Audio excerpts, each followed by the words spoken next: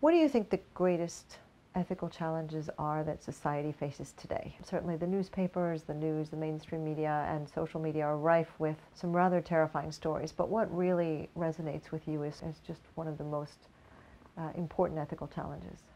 I think reconnecting the world at this point. I mean, separation of communities, of ethnicities, the great disparity of wealth is causing us to wall ourselves off, if you will, and separate from other members of the human race. It's a frightening time in the world just to see that happening again, to see that fear is being used to pit one type of person against another. Of course, the arts, I think, are a great bridge for that sort of thing, but so is education and political sense. Political choices and leadership. Exactly.